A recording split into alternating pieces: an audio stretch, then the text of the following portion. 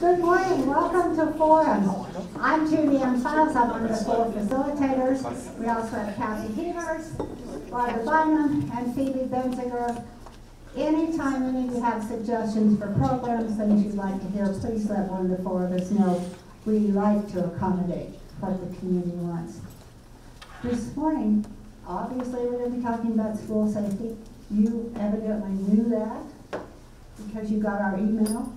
If you're not on our email list, where you get those invitations that give you an idea of what's coming up the next Wednesday, please let us know. We'll give you a card, tells you how to connect with us. Okay, this morning, I am going to very quickly introduce to you Jim Pavlich, Commander Matt Smith, and Ed Higgins, and they're going to tell you everything else they want you to know. All right, well, thanks for coming today. I'm the Executive Director of Operations for the school district, and Ed Higgins is the Senior Director of Community Operations. Senior Director of Community Operations for Access Health Systems. So we typically present on school safety as a group because I think what's unique about what Montrose is doing is, as a community, we're approaching school safety as kind of well, not kind of, as a community task. All right, and so we're going to spend about the next 40 minutes kind of walking you through kind of the 3 big areas related to school safety, and then we hope to have a good at least 15 or 20 minutes at the end for questions. We brought some of our principals here, so if you have questions about the school level, you can talk to them, and then you know, I think the 3 of us can speak more broadly. All right, so let's go. Okay, so I like the wagon wheel metaphor, you know, for what we do. You know, we have kind of 3 big areas that I like to think about when we're talking about school safety. Our protection efforts, our prevention efforts, and then this culture of vigilance, right? And we're going to kind of end with that today. But when you think about it, it's probably my perception the culture of vigilance is a little different than what your brain's probably going to right away. And so, like protection, I want you to think about protection as kind of the steel around the edge of the wagon wheel. It's really important. It makes us resilient. It makes this last over time. I want you to think of the prevention efforts as the hub or the center of gravity. One thing that if you take it away, the wheel will collapse. Okay? And then I want you to think of the culture of vigilance as the spokes on this wheel. All right, so let's go. All right, we're going to start off here on kind of our protection efforts. There's a lot on this slide. We don't want to have 6 slides, so bear with me. We're going to walk through it. Matt, Commander Smith, you want to start out? Surely. So foundational to school safety is obviously the strong partnership between the school district and the law enforcement community with the school resource officer program. So without that, without officers and deputies in our schools creating good relationships with students, parents, and administration, I think it fails. So it'd be remiss for me not to mention the fact that that is foundational to keeping kids safe and to providing psychological safety to the groups that I just mentioned. Secondary to that, we have 3 school resource officers within the city of Montrose. We have 1 more allotted for the 2A funding initiative. That's yet to be filled based on staffing considerations. And the sheriff's office, who we have representation from here today, also has 1 deputy in their school district or their school system as well. So we have our school resource officers trained for ALICE so that they can also train school district officials and administration in how to react in a dynamic or a violent situation. So internally, what we do as law enforcement is we also practice for the worst case scenario. So we do tabletops, we do rapid emergency deployment training with our staff so that if the worst case scenario does unfold, we're prepared for it. And we also have joint and tactical emergency management systems that we have in place to keep people safe in those dynamic situations. So over, I think the last time I gave a big community presentation on safety, we were pursuing grant funding. We were pursuing grant funding for communication, and we were pursuing grant funding to improve our access control and video management in schools. And so that's that first thing. It's about, over the last 3.5 years, we have been able to secure funding for about $7 million of security upgrades in the Montrose County School District. That is centered around kind of three big things. One, access control, which means our ability to monitor the state of our doors in the building. You know, it lets us lock and unlock doors from a software interface. I can do it from my cell phone. It also allows for us to have monitor doors. So like if the door's propped open, we're going to see it at the school. Okay. The second thing it does is we replaced all of our cameras. We were originally using a hike vision system, which made a lot of news in the past 2.5 years. As a Chinese variant, the Fed said you can't use it anymore. And we upgraded to an American company, Axis camera systems. That integrates with our access control system, which is Genetec, one of like 3 big systems that enterprise level organizations use. And then the last thing there I've got, it says door locks and vestibules. So we seek to create a place to contain visitors when they come into our buildings. All of our campuses are fenced, all of our elementary campuses, play areas are fenced, and we've tried to create essentially 2 entrances at all of our schools. One, the main entrance, and then most of our schools have a bus entrance as well, where kids will offload at a different location to come in.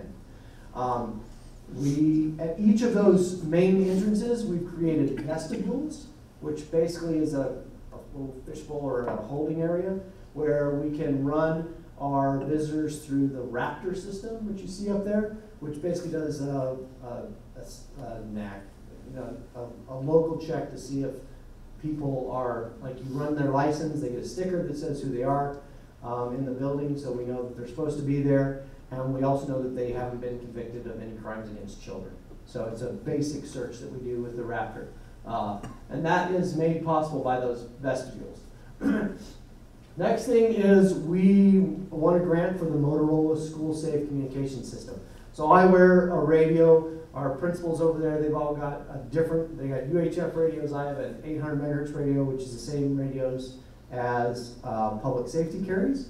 And what the School Safe system does is it allows us in emergency situations to speak directly to responding agencies, whether it be fire or police, okay? It also allows us to speak across the greater district with each other in emergency situations. So a school can bridge and talk to me at district office even though it's in Olathe. And then dispatch has the ability to talk to a school directly in an emergency situation. Yesterday, dispatch did their weekly radio checks with us, and our schools talk to them every week when things are going on.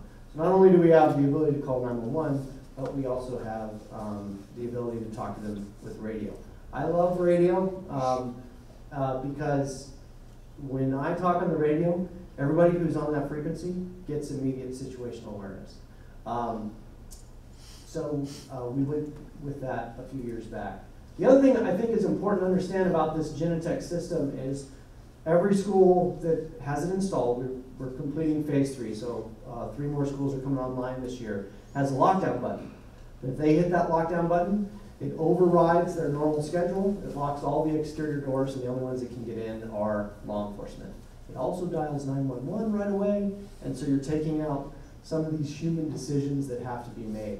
Because we find in emergency situations a lot, I'm a principal in the building, I'm managing my folks, and maybe we don't call 911 in that first instant, but we lock down our school in that first instant. So if we hit that button, we get 911 on the call, because we're very lucky in this county with law enforcement that they're generally going to be, on scene way before 3 minutes for most of our schools. Okay. Last thing, I think people talk about this a lot. We have an armed response in our schools thanks to our partnership with law enforcement. Sheriff Lillard and Chief Hall, they have prioritized SROs in our schools, and they're organized in feeder systems. So like the Olathe schools and Oak Grove are managed by the, I think she's here. Where is she? Yeah, Eddie Jarrell, W. Jarrell over there. And then the Montrose Police Department takes down the Centennial feeder, the Columbine feeder, and we have one SRO all the time at Montrose High School. because of the size of the school. I'm talking a lot on this. This is probably the longest we'll spend on any slide. I apologize. Standard response protocol is what we use. It was created up in Bailey after the Platte Canyon High School deal, and it's basically 4 steps that common safety measures that we use, and then we use Alice for our lockdown protocol. And I threw up, all their swag up there. If you want to research those things, you can do so. But Alice basically tells you, it empowers all of our staff to make their decisions for their safety and the safety of the kids they're responsible for based on their situation in the school. So if I need to evacuate my kids, I'm empowered to do so. I'm also taught how to respond if an individual were to breach into my room. I want to say this though, this is outstanding.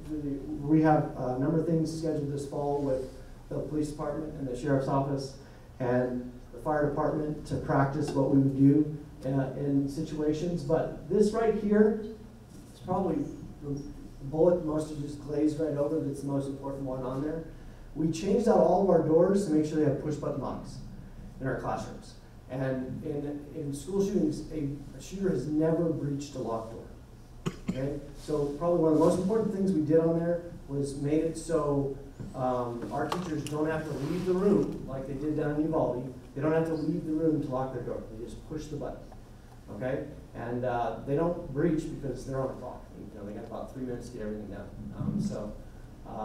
The school level, basically they're doing drills, they're checking in their visitors, and then that last bullet we're going to circle back to, but we're really emphasizing with the strategic plan, a relationship focus in our schools. Okay, so let's talk about the hub. We're going to start with the video. I think I got to go over here to get this going.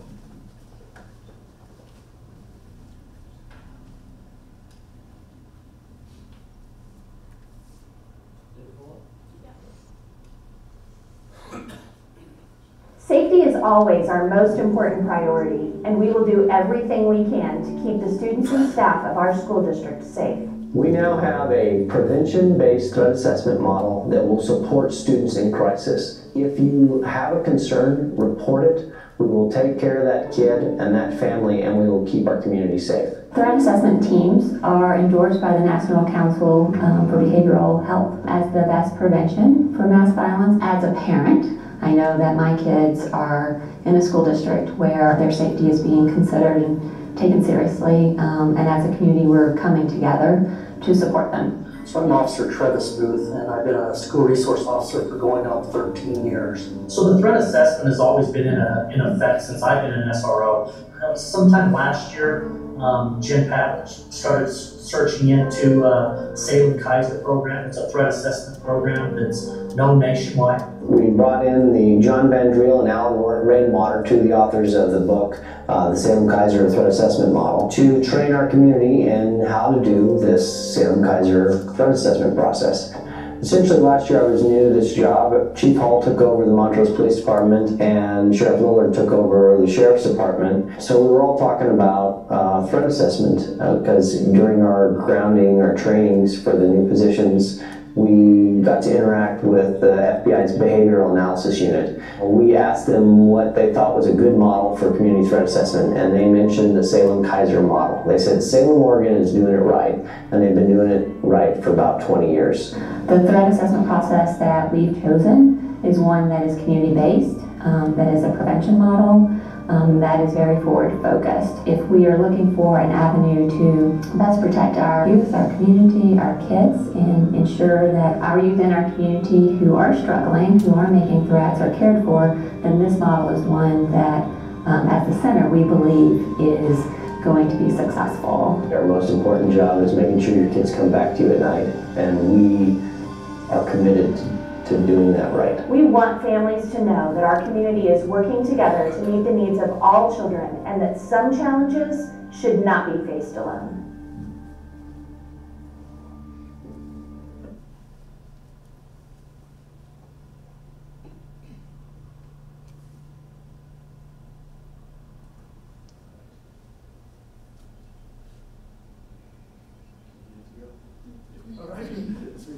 Okay, I just want to say how, for me, that video kind of does an overview of a meeting that Chief Hall invited me and Sheriff Lillard and Amanda Jones from the Center for Mental Health, which is now Access Health Systems, to where we got to interact with the FBI's behavioral analysis unit. And I'm just so appreciative to all three agencies for partnering with the school district from the very beginning.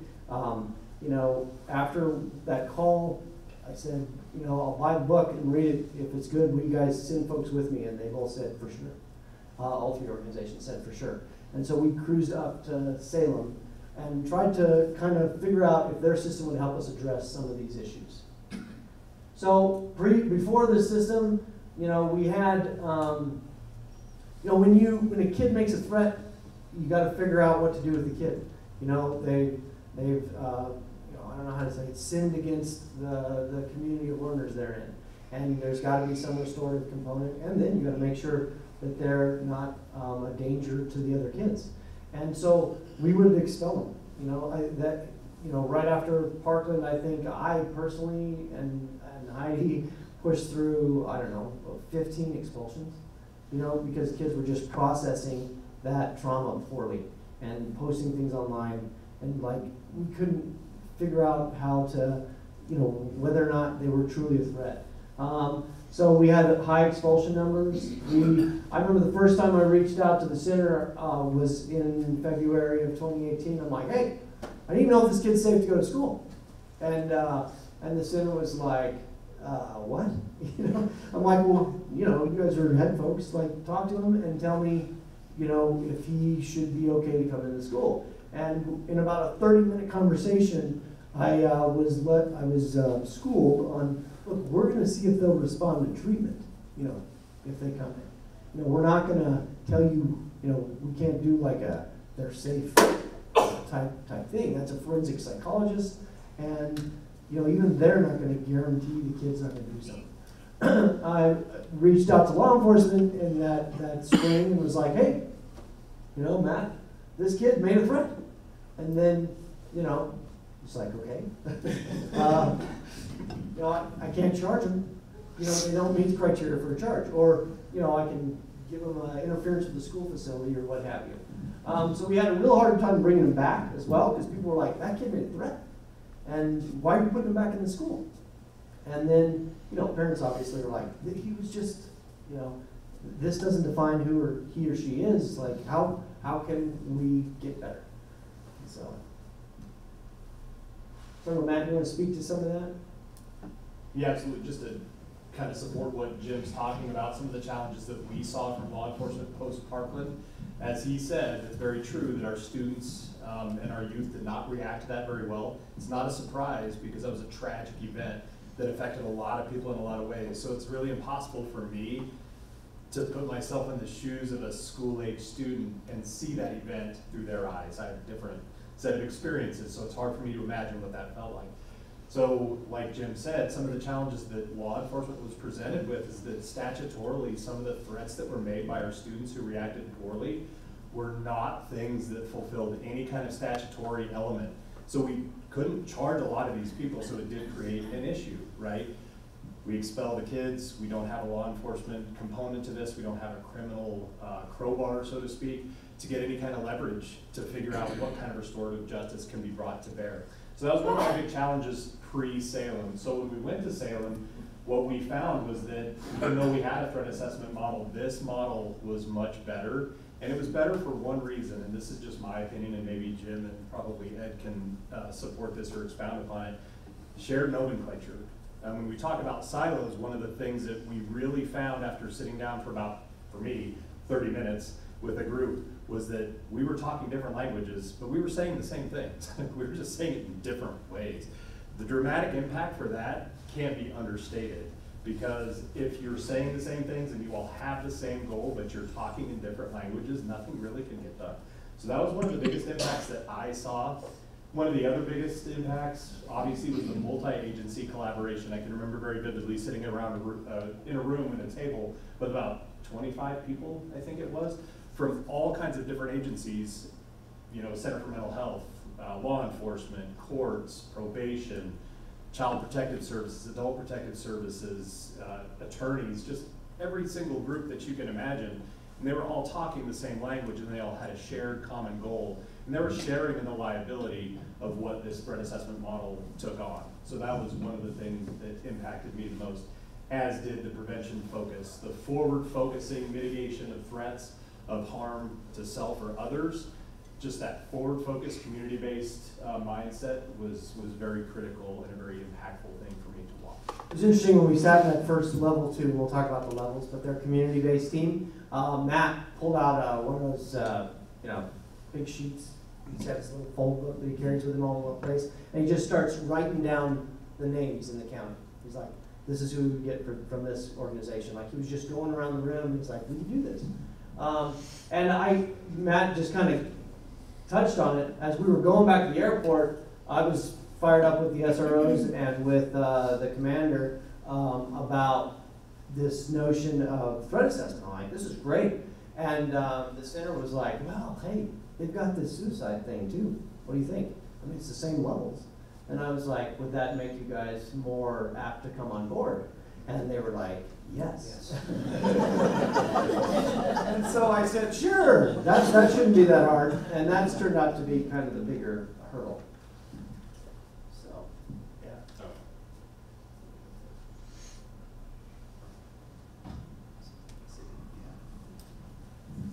So I already mentioned this a little bit. From law enforcement perspective, this is an interesting graphic. This is very typical of what I thought issues could be solved with, hammer to a nail.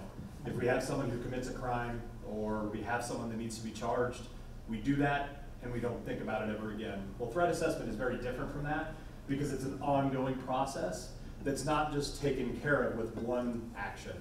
It has to be followed through, and it has to be managed for the duration of whatever that threat looks like. I don't have a time frame for a lot of these, but it's definitely not a hammer to the nail. We don't write a ticket and the problem is solved. We don't take someone to jail and the problem goes away. Because when we talk about youth, a lot of times the reality is this: they don't go to a detention center. If they do, it's for a very brief amount of time, and then they're back in our community or they're back in our school. So we have to have some kind of mechanism that allows us to manage that threat after that law enforcement action. So we already talked about the language that's common and the shared responsibility. I think one of the issues that we saw is that we were all a little bit bashful about that responsibility, right? And because of that, we maybe didn't communicate the way we should have, or the way that we were able to now. So that's critical for us. These relationships that we build allow us to share that responsibility and management of a threat, all while using the same language and communicating with each other about some pretty sensitive issues, but it's all for the greater good. Okay. Thanks, guys. Like Jim said, one of the reasons we were so excited to get on board with this was around the suicide prevention opportunity. I want to recognize Whitney Silva, one of our assistant directors that leads that team, and is present with us today. I also want to recognize somebody who was on the video earlier. It's now the Chief Clinical Officer of the Mining Springs and Grand Junction SLR Fire. I don't think the center or now Access Health System would be as far along this process if it wasn't for her leadership, and then ultimately also Whitney's leadership in this. So very proud to be here and kind of standing in those shoes. As you guys know, if you followed in the media or if you're following any of the data trends out there around suicide, you know that the United States has seen huge increases in our youth suicide rates across the last couple of decades, and that's certainly true in our region as well. Over the last decade plus that I've been in this community and other parts of our 6-county region, we've seen some years where we're looking at double-digit figures for suicides with our young people, let alone when we start adding the adults into that figure as well. And so coming on board with this was kind of a no-brainer for us in terms of suicide prevention. When I first started at the Center for Mental Health, suicide was something that we spoke to as, that's a public health issue.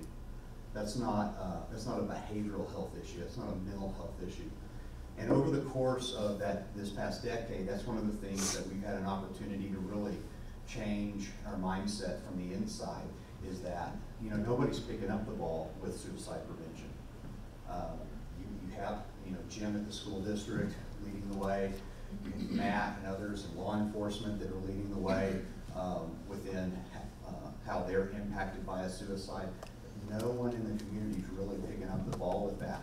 And when we have the opportunity to join with others, I think that's been the biggest change for our mindset and our culture, is looking at suicide from the standpoint of what role do we play in this? We're prevention experts when someone can sit in the seat with us, but we're not often the experts when it comes to what's going on with someone that doesn't come in our door. And that's the tough piece. And so the work here that I think Jim and the school district are doing on the prevention end of things, being able to recognize what the warning signs are of suicide. We're horrible predictors of the future, but what we can do is look at every single warning sign that might be present with someone, and then we follow through on that. And I think that's the beauty that we're able to bring to the table with having our therapists embedded in the schools, case managers embedded in the schools, and as we move forward, is really being able to engage at that level and being able to, regardless of what a school teacher, a paraprofessional, whomever in the district identifies with a student and saying, there's something not quite right here. What can be done? And then being able to go in and put, that's a level 1 assessment, or if it rises to a higher level, but we've been able to intervene early on, farther upstream than what we had been able to do beforehand. Yeah. So from us, there's a lot of models out there, but there's not really a lot. There's about 3 or 4 big national models for threat assessment. Colorado has one of its own. It's has a lot of similarities with the Virginia model, the Dewey Cornell threat assessment model. And what I liked about this model, the Salem Kaiser model, is that it was created by a school professional, like a K-12 school professional. A school psychologist created it, John Van Driel. We've had the opportunity to interact with a lot over the last 3 or 4 years now. And he, instead of being focused on like a transitory threat or an immediate threat to your community or your schools, he's like, you're looking at the wrong ball. We need to be looking at whether we're looking at targeted aggression or reactive aggression. And because, reactive aggression is less concerning. You poke me in the chest, I'm liable to want to come back, okay? But targeted predatory behavior, like a cat stalking type of a scenario, that's really what we're most concerned about when we think about safety. And it ups the ante on interventions for us. So they had this school level assessment that, and this is the other big difference between this system and others. A lot of the other systems, it's all on the school. The school's encouraged to bring in community partners, but that principal is supposed to build the relationships to pull in, the Hilltop when they need them, or to be able to reach out to the Access Health System when they need them. So like it's a really high bar for especially when we think about our elementary schools that might process 5 or 8 of these a year. This system had a school level where they could do an assessment, and you saw a stool earlier, 3 legs. On these, there's always 3 people involved: a school administrator, an SRO, and somebody who represents mental health.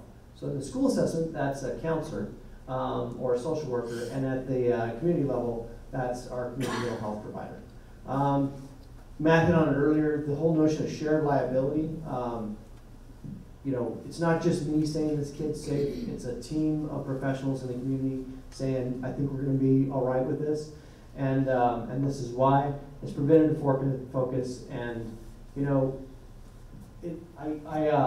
Matt's always hammer and nail, and I'm always like lanes. Like, it provides guardrails for families and students when they enter the process. It says, hey, look, this is where we want you to go. You can keep going forward as much as you want, but we're going to keep you here until you earn the right to get off this road, So let's go with our next one here. So we formed this threat assessment team, the Center for Mental Health at the time, the Sheriff's Department, the Police Department, the school district, all equally pitched in to bring out John Van Driel and train about 105 folks in our community on how to do this threat assessment process. We created an MOU with all these organizations. It's like about 13 different entities are represented every week in a student threat assessment meeting where we can staff threats to self or threats to others. Matt hit on it. You know, this isn't a moment in time, because today the risk might be low, but tomorrow, if there's a perceived loss, that risk could go high. Okay? And so it's an ongoing process with these kids. We basically had 3 big goals here, you know? I don't know, Matt, you want to talk about from your perspective? So when we talk about public safety, obviously that's our business, that's the sheriff's office business. We want to make sure that everybody is safe. That feels like a physical statement to me. I want to make sure that you're safe. But there's another component that's a little bit deeper for me, in my opinion, and that's the psychological safety, right? That's more of a thought type safety. Everybody has kids in school. Everybody knows someone who has kids in school. Everybody knows a teacher or an administrator or someone who works near or at the school. It's very important for us to make sure that in public safety, we're also helping to provide for that psychological safety. So when we send the kids off to school, as a parent, you feel safe. That kid feels safe, the administrators and the staff feel safe, and everyone's family feels safe. So this process also provides for that. Threat assessment model is not punitive in nature. It's actually really a wraparound type service that we provide, and it's engaging at the student level and at the parent level and at the school level. So that also, as strange as it may sound to say, provides for psychological safety for that child who may be at risk to make a threat to himself, herself, or others. Then our goal really is the reduction of suicides and any violent act. One of the pieces that I think is key here is these individuals are members of our community. At the beginning of the day, at the end of the day, they're all us. And they may not be present with us today, maybe they are, but they are part of our community. And one of our goals has to be, how do we retain individuals in our community, regardless of what's going through their mind? And how do we prevent a person from getting to the point that they want to commit a violent act, whether that's against themselves or against someone else? Then for, you know, the one I like to speak to on this slide is we want to figure out how to get kids back in school. Like, if we pull them out for a year, we impact their likelihood to graduate on time. Their academic outcomes decrease, okay? So like we want to figure out a way to bring them back safely following a suspension, expulsion, or a psychological crisis, okay? And I think that top bullet there, there's a symbiotic relationship between suicide risk assessment and threat assessment. You know, I think it's 89% of any mass shooters are experiencing suicidal ideation. You know, so like they're tied together. You know, by taking better care of our students and families, we're also making our schools safer. Can I interject the run? The other interesting statistic there is only about 25% of them have a diagnosed mental illness. So as we get into the Q&A thing, and if you're curious about that, we might want to field some questions around there. But to me, that's a fascinating piece. That not a lot of mental illness, but a great deal of suicidal ideation as part of their overall pre-visualizing their act. So again, we got 2 levels. Level 1 comprises school staff. Those 3 components. And the level 2 is a community level team. On the suicide side of the house, it's a little different. We'll talk about that more as we go. All right. I think it's important to understand, and Matt has done a good job of weaving this in the whole time. The student threat assessment team is an and process. Okay. You know, we're not doing discipline. You know, a kid, if they do an egregious act or make an egregious threat, there's a discipline consequence to it. But that's separate from the threat assessment process.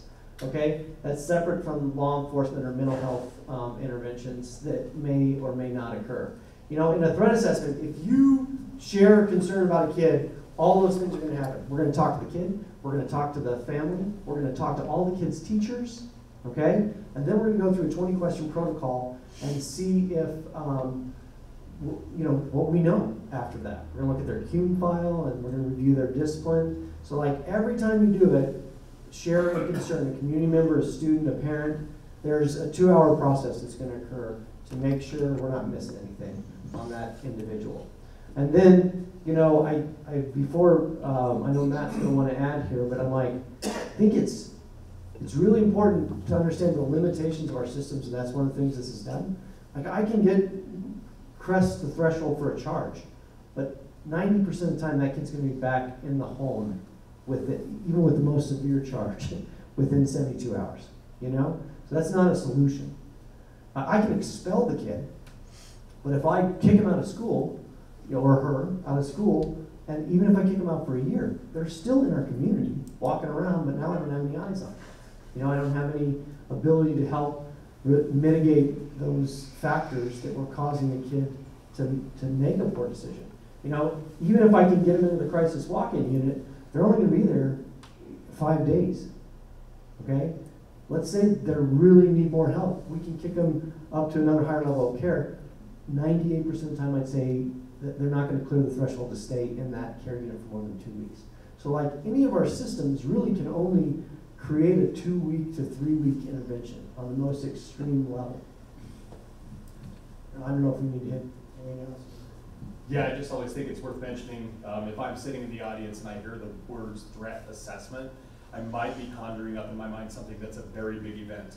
That's not always the case. What we found and what we ascribe to is the fact that the bar is very low. If staff or administration or police thinks something is wrong, we can engage a student into this process, this non-punitive, forward-thinking, and community-based process. So I think that's always worth mentioning. The bar is very low.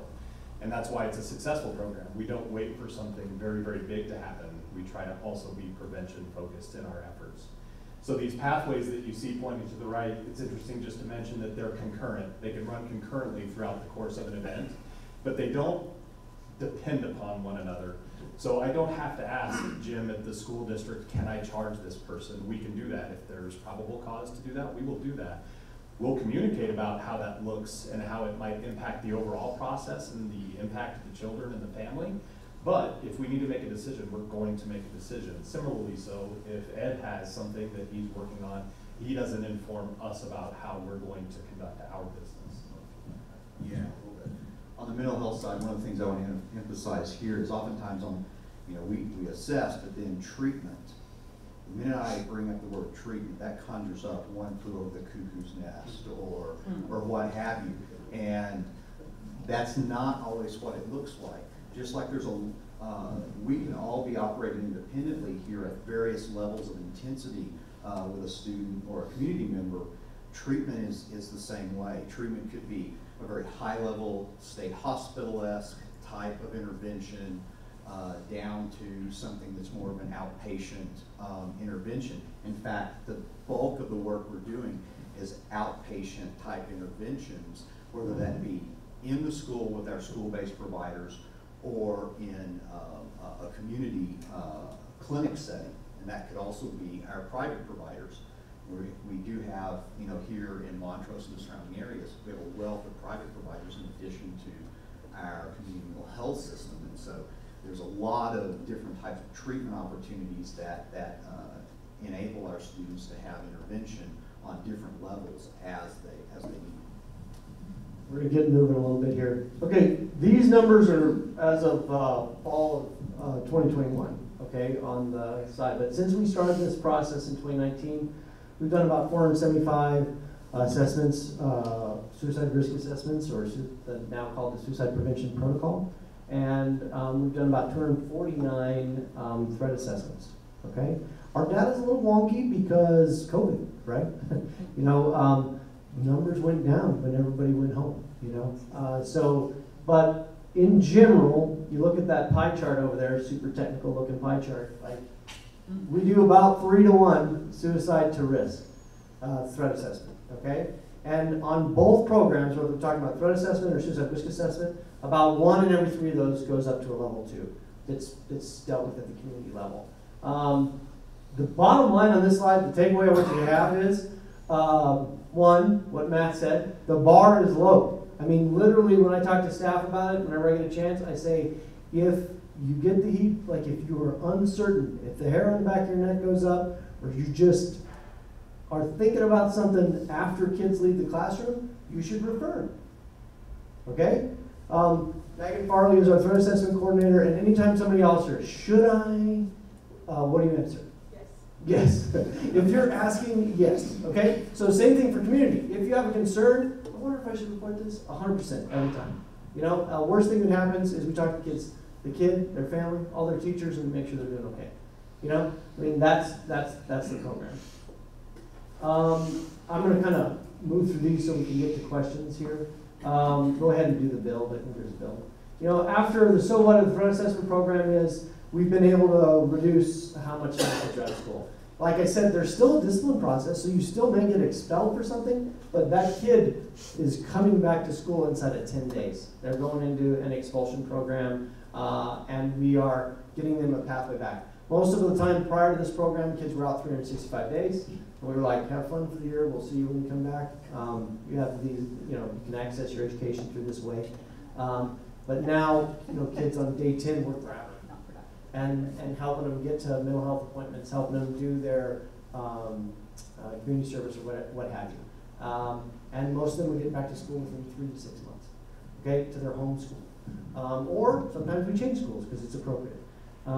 This is the suicide prevention protocol. On the level 2 on this, you know, level 2 referral goes to, we work with the crisis stabilization. Crisis stabilization. I always want to say walk-in center, but like the crisis stabilization unit, they got like 3 names over there, just so you know. But like they take those kids in, they do an assessment, they see if they can safety plan them home, and if they don't, they have the ability to keep kids there on facility for, you know, the amount of time, up to 5 days.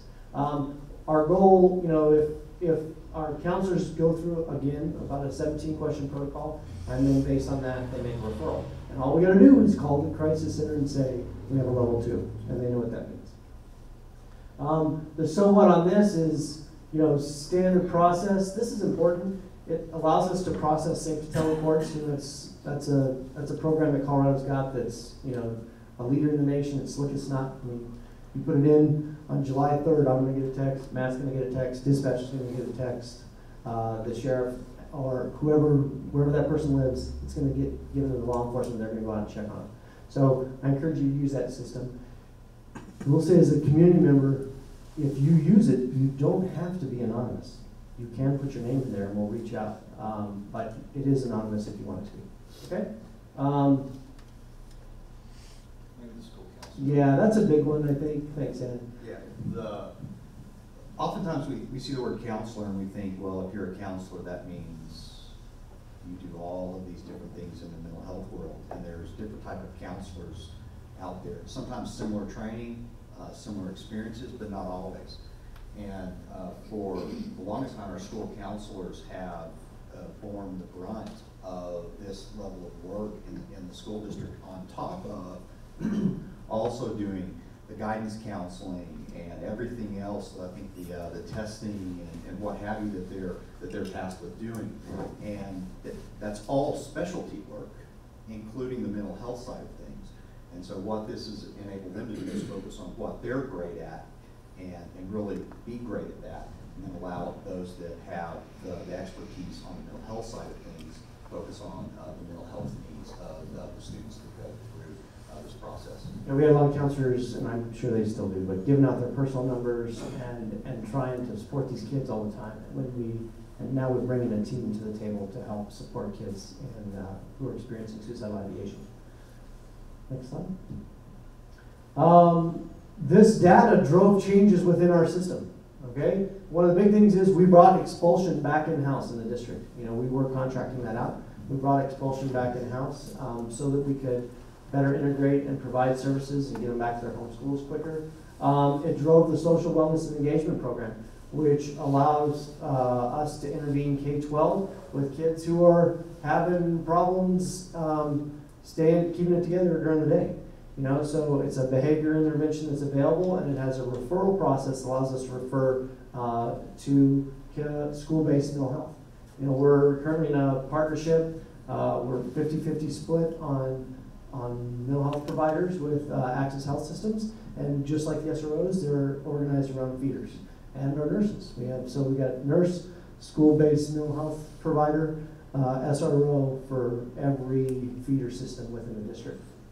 And the last thing I want to mention, which is what I've got the picture of up there, is we opened a new alternative school, Black Canyon High School, which allows for an alternative path to graduation. You know, that it allows us to be more flexible with a lot of the needs these students or families are experiencing. You know, it's also got a more vocational emphasis, a little lower graduation requirement because it's an alternative education campus. If you're interested in that, I know that our principal, Ms. Chavez, would love to talk to you about it. I'm pretty excited about that program. Last thing on this, you know, are they successful? Yeah, I think so. You know, I mean, interestingly, the summer before we went into this, on the suicide side of the house, we had 5 young adults commit suicide, and it was rough going into that year. Not all school age, okay, but recent graduates, and we've luckily not experienced that level of impact in the community since. I won't say we haven't had any. I think we had the first one this year. And so hopefully that continues on that trend. You know, we're in it together, and anytime I know I can call individuals from all of our organizations in town, and they will answer to support students and families in crisis. You know, at the end of the day, it's not a magic wand, you know, but it is something that's forward focused. So let's go to the next slide. You know, this culture of vigilance is really equals caring for others. Okay, so what makes a high quality learning environment also makes a safe school. And that's noticing when someone is impacted and sharing the concerns. Not only receiving the report, it's caring enough to share that information with someone who can do something about it. Okay, I think that second bullet is massive. You know, Matt, one minute. Yeah, so I think Ed probably said it best, is these are our people. Montrose is a unique community, there's no question about that. Very strong community, and we care about each other very much. I think the size of our community allows for some very strong and unique partnerships between agencies that deal with this kind of issue on a daily basis. So it always behooves me to say, reasonable people, if they see something that's unreasonable, should probably call. I think Jim also hit on this earlier. If you have a concern for someone, if you think something might not be quite right, it's always the best frontline intervention that we've got when someone knows someone and sees something out of character. So I think that's what that part of this slide means the most to me. Good, strong community partner relationships, and just that frontline intervention, because we are also close to one another, and it is a type of community that takes care of each other. So we notice when something's not quite right, and sometimes we're maybe a little bit bashful or worried about the aftermath if we do make that frontline intervention, but we shouldn't be, because the alternative could be much worse. And so trust, we want everybody to know we have a system to process these concerns and what that system is. Next slide. I think these are all the myriad of ways you can share your concerns. You can reach out directly to our law enforcement partners. You can reach out directly to the Center for Mental Health, Hilltop, Northside Clinic. You know, all these different organizations, the judicial system, all can refer into the program. And then, you know, like I said earlier, Safe to Tell is always an option for anybody, and it's an anonymous reporting system, and it's a national exemplar for how to share safety concerns. You can also talk directly to your school administrators or counselors. That works just as well. Next slide. If you want more reading on it, I put it over here, and the books are up here at the front. Mark Fullman just published a book in March of this year called Trigger Points. It's really a layman's approach to threat assessment. It does a really good job of saying how this started out within the judicial branch and where it is today. There's 2 chapters in that book, the most time spent with anybody on the Salem-Keizer model, which we use here for threat assessment, and it's got some good case studies in there to look at. So I recommend that book to anybody, and who knows, maybe that author will swing by and see us at some point. And then our strategic plan has a lot of stuff about this in it, and then those are John Van Driel's book if you really want to get into the nuts and bolts of how the Salem-Keizer model works.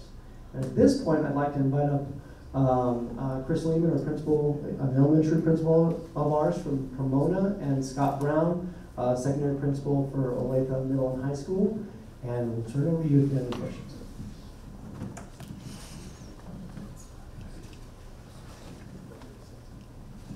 Yeah, go ahead.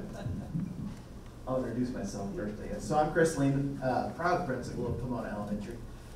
Been there, this is my 5th school year at Pomona, and just here to answer any questions for you from the principal perspective, what it looks like at an elementary level, and how we implement and support our students with the threat assessment process and safety protocols that we have. So I'm here to answer questions for you. I would say, before coming to Montrose, I lived in Colorado Springs and was a principal there. And just to have a system in place that's as robust and systematic as what we have in Montrose is powerful. What I had in Colorado Springs was, like you said, it usually fell on the principal to deal with and counselors. And having a community approach to safety it's fantastic from my point of view. And it's nice to have a community approach that supports our student safety. You know, my name is Scott Brown. I'm the principal of Latham Middle High School. I've been there now. This is my 15th year, 17th year in the district. I can tell you from when I first came into the district, you know, our #1 priority is keeping students safe. I consider it a big trust when you send kids to our school to make sure I send them home to you.